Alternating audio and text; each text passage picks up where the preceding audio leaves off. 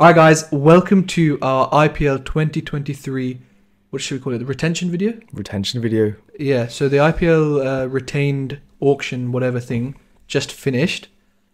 A lot of drama going down.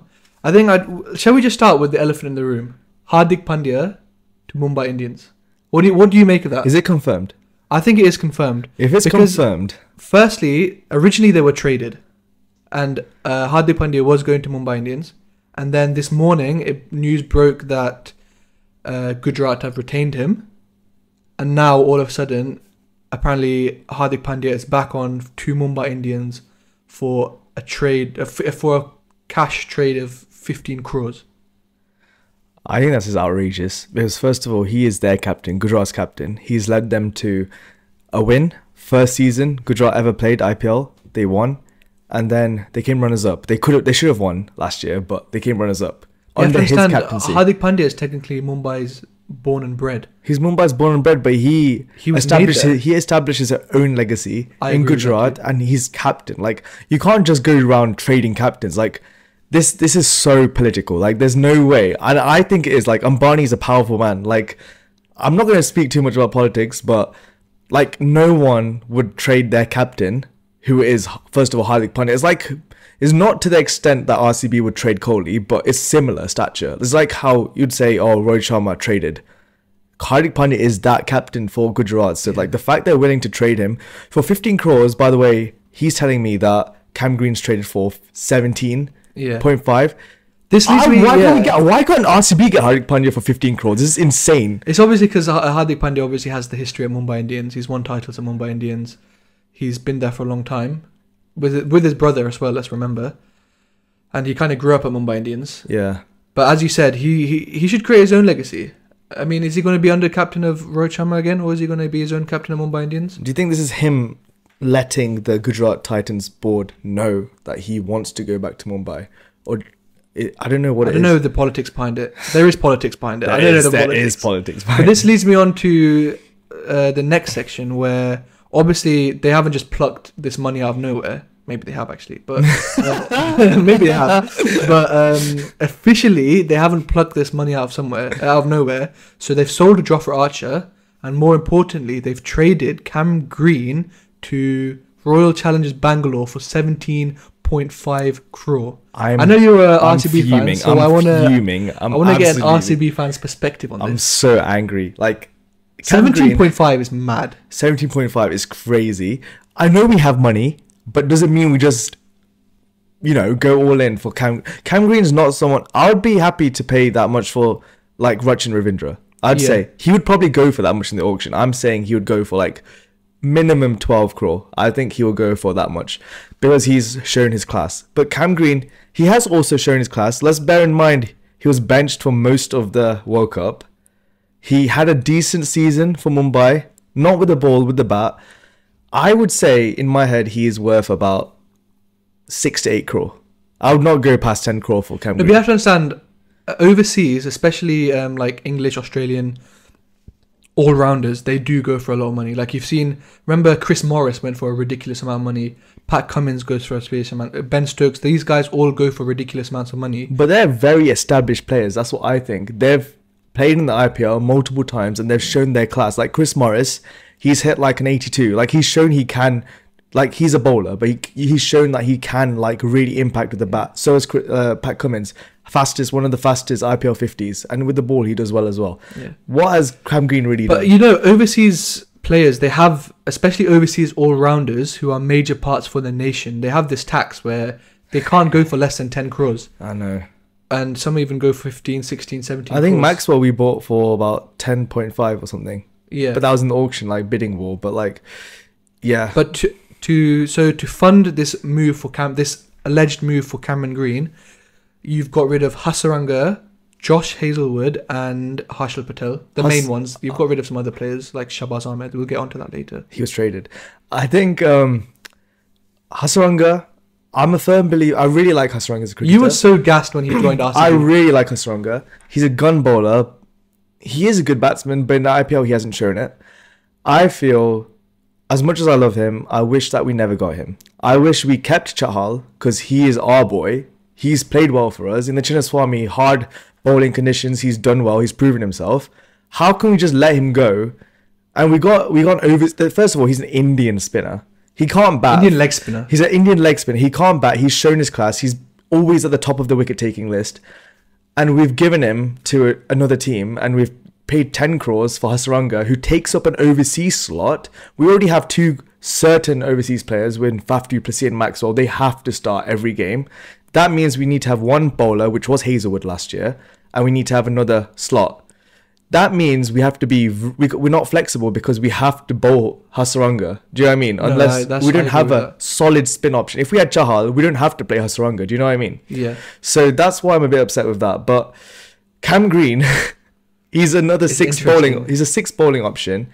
I really hope He's a good batting option too. He's a good batting option. I really hope I eat my words. He did get 100 last IPL season. He got 100 and 250s. Yeah, he did have a good season with the bat. He did, but I don't think he's worth 17.5. And I think you agree with me. I agree. So I just hope I eat my words, because and we've been saying this whole World Cup that Rachin Ravindra looks like he should go to. I really want Rachin Ravindra. He's born in... I think he was born in Bangalore. I don't think he was. He's from Bangalore though, like culturally. So... And he's just a gun player. I love watching him bat. So yeah, it does seem like the stars are written for Rachin to join RCB. Left-hand option as well. And does this Cam Green deal maybe could have hinder that? Off. Yeah. I mean, we'll see. But those are two of the big ones we've heard of so far. Nothing else too big. I mean, we'll go through each team, who they've released, who they've retained. I mean, there was a swap deal for Shahbaz Ahmed for Mayank Dagar or something. Yeah. He's left arm off spin, can bat. I think a bit of a strange one. Yeah, a bit of an NPC trade. I don't think Shahbaz Ahmed is going to make it into India's Sunrisers team. As a Sunrisers fan, I don't see where he would play, and I don't think he's that good either, to be honest. I think he is decent. He has a knack of getting wickets. Yeah, he's a handy left arm off spinner, and he has performed with the bat. Again, not as consistently as an RCB fan would have liked, but Mayank Dagar and Shahbaz Ahmed are literally mirror players. They're literally both left arm off spinners who can offer a bit of batting. So it's a bit of a weird trade, but we'll see what happens. Well, talking about SIH, we have released Harry Brook. We've released. Right? He got 100 and did nothing for the rest of the tournament. I'm a big fan of Harry Brook, especially in Indian conditions. As an English player in Indian conditions, I think he's very good. Mm-hmm. But last season, he was atrocious. Other than that one innings, he must have averaged like 10 for the tournament. Yeah. Which is sad, because I was very excited when we bought him. But I think releasing him is actually a very good option. Because you have to understand... How much was he, do you know? Maybe 10, 12 crore, something like that. Okay. Which I don't think is too bad, considering he is an established international English player, and he can do a lot of damage with the bat. I just don't think he is consistent enough. Mm-hmm. And also we have Markram, Klaasen, and Glenn Phillips as well, all three of them can play and should, in my opinion, all three of them should play. But if we play Harry Brook there too, then there's no place for like Marco Jansen or someone along those lines. And with Sunrisers Indian pace attack. Yeah, so we've seen that Sunrisers Indian pace attack and spin attack is just not that great. And therefore we need someone like Jansen. Used to carry with Bhuvi in his prime and like Bhuvi in his prime, Natarajan in his prime, like that's even Uman. I mean, there's Uman Malik. Uman Malik is not part of that trio. I'm just praying he does well. But either way, we've also released Adil Rashid. Yep. Which is okay, because we have Markande. Is that his name? Yeah, Markande, the leggy. He's good. He had a good season. The more Indians you can fit into your team without needing to use an overseas slot, the better, because that is a precious slot, I feel. Me as a Sunrisers fan, I see Harry Brook trade as, I think it's a good move. Let's say we can get 10, 12 crore, how much ever he is. We can go and buy a good Indian or even overseas pace bowler. For example, Jofra Archer was released. If he can stay fit, I would take Jofra Archer. I would take Jofra Archer. But maybe even an Indian pace bowler. I would take like anyone really. Shami. Speak of Indian pace bowlers, you've also released Karthik Tyagi. Yeah, I'm not a fan of him anyway. I think the year before last, before he came to Sunrisers, he played for Rajasthan, I think. Yeah. I think he did quite well. He did. For I think there's talks of him having the highest contract for an uncapped Indian player. Yeah, he was quite good for Rajasthan, but I did not see him at all last year. I think the one game he did I don't know, did he play a game? He did play a game, but he didn't do well. So yeah. I don't know, Kartik Tyagi, but I think that is someone I don't mind going for in the auction as an RCB fan. Do you know what I mean? It's not a bad option, but I think we need like, obviously Bhuvi's obviously in his prime, one of the best IPL bowlers. But right now, especially last season, he's been good, but we don't have that one spearhead to our attack. Yeah. So that's why I would love to spend that Harry Brook money on a good Indian pace bowler. I agree. Obviously, Bumrah's going to be locked up. Shami's probably not going to be allowed to leave. I don't want Siraj anyway. So I don't see that many other options. So that's why I would look at overseas players like Archer. He said he doesn't want Siraj. Watch him get the most wickets this season. I'm telling you now. Bro, he's going to get the purple cap now. He's going to get the purple cap. This guy's the biggest jinx I've ever seen in my life. Yeah, I think if we move on to... we can go through the teams. And you could get Thakur. The Lord. You can get the Lord with that. I would take the Lord. I would take the Lord. If the Lord comes to RCB, we're winning. I'm sorry. But yeah, so we've gone through RCB. They've released Hasaranga, Harshal Patel, Hazelwood. I put Finn Allen in there because I know you like him. I like Finn Allen. They've released him too. Finn Allen, like, because he's an RCB player, I just look at RCB players and how they perform in other competitions, like, say, T10 or, like, Big Bash. Finn Allen has actually performed well. He's actually a gun batsman, and he toured England with New Zealand, and he actually demolished their opening bowling attack. So I think someone will buy him in the auction because he is gun. But as I said, because of Hasaranga being in the team, we didn't have enough overseas slots to fit him in. And Faf has to start. He's captain. He's so good. So Finn Allen doesn't get a place in the team, unfortunately. Also, just to put this in, it's confirmed Dhoni's going to be playing this is last IPL season. Is it his last? I think Has so. he confirmed that? He's definitely playing, but I think it might be his last. Every year we think it's his last, man. He just keeps coming. To be fair, he won last year. So yeah. So then we've gone through Sunrisers, Harry Brook, Akil Hussain, Rashid Khan, Adil Rashid, sorry. Let's talk about Rajasthan. Rajasthan. Yeah. So Root is out, but Root is gone. He's opted out though. Same with Stokes.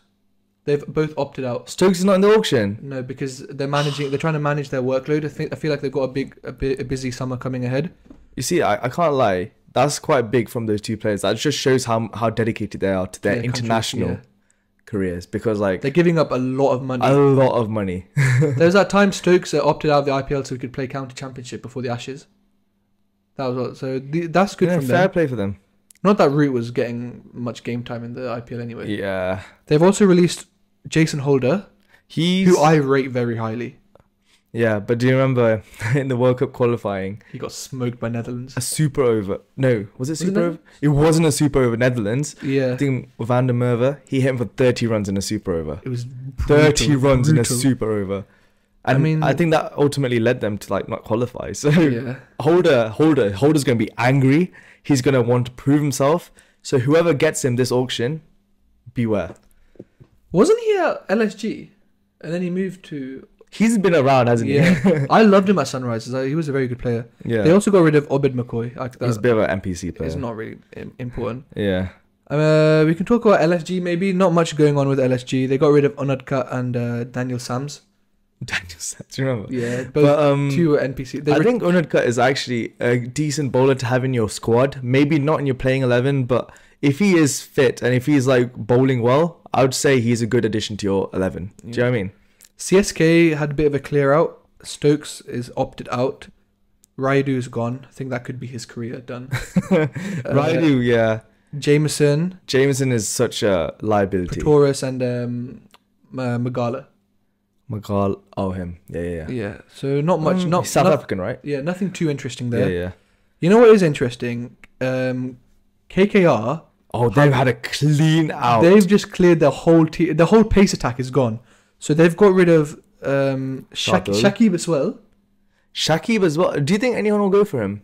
Or they have to? I think he's definitely... he's running for the Bangladesh parliamentary elections. Shakib. Just a side note. Shakib? Yeah. Anyway, so they got rid of the Lord, Shardul Thakur. Shakib, Lockie Ferguson, Umesh Yadav, and Tim Southee. They're all gone. Their paces. Who are their paces? Like they got rid of their whole pace attack. They've retained Narayan and Russell. Yeah, they've been there since I was born, probably. So it'll be interesting to see who they bring in. I tell you what, I would take Thakur, and I would take out of that lineup. I'd probably take Shakib. I can't lie. I think I might take Shakib too. He's played for your team, but he didn't do well for Sunrisers. He did okay. He didn't do amazing. And I would take Lockie. Yeah. Lockie Ferguson is a good pace bowler. Do you know what I mean? Yeah. Who decent. He has so many people hyping him up when he joined Chennai. He did not really do anything. Mandeep Singh, he's just been everywhere, hasn't he? He's been to RCB, Punjab. He's never really like settled in the squad. Yeah. So not many. Liton Das, Bangladeshis for you Bangladeshi fans. Yeah, he's gone too. Okay, so moving on. I mean, Punjab, I think only Shah Rukh Khan they got rid of. Really? In terms of like notable. I'll take Shah Rukh Khan. He's a decent finisher, you know. Don't you think he's a decent finisher? I don't think I'd take him. He's won a few games for them. I can't lie.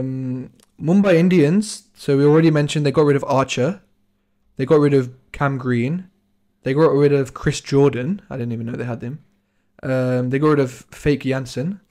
And they got rid of... I remember seeing this Jansen guy in a Mumbai Indians shirt. And I was like, why does he look so familiar? And it says Jansen. And I was like, what? Yeah. I remember talking to you about that. That's so crazy. Like, they got rid of Richardson too. Richardson.